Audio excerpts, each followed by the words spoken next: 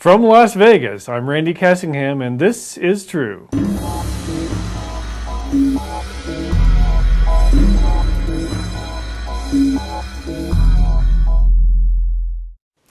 Australia's Advertising Standards Bureau has announced the most complained about ad in the country last year was for the Kotex U line of feminine protection products. The ad features a woman and her beaver, a furry buck-toothed dam-building rodent that is, trading on the common nickname women use for their body part down there, as the ad puts it.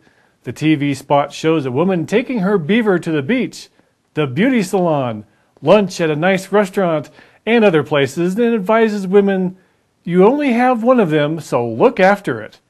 Despite the complaints, the ad didn't breach the ASB's code of ethics and was allowed to continue. Just wait until this year's ad debuts featuring kitties.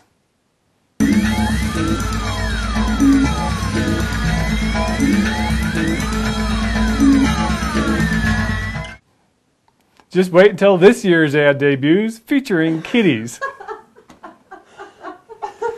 I'm going to do that one again just so we have it.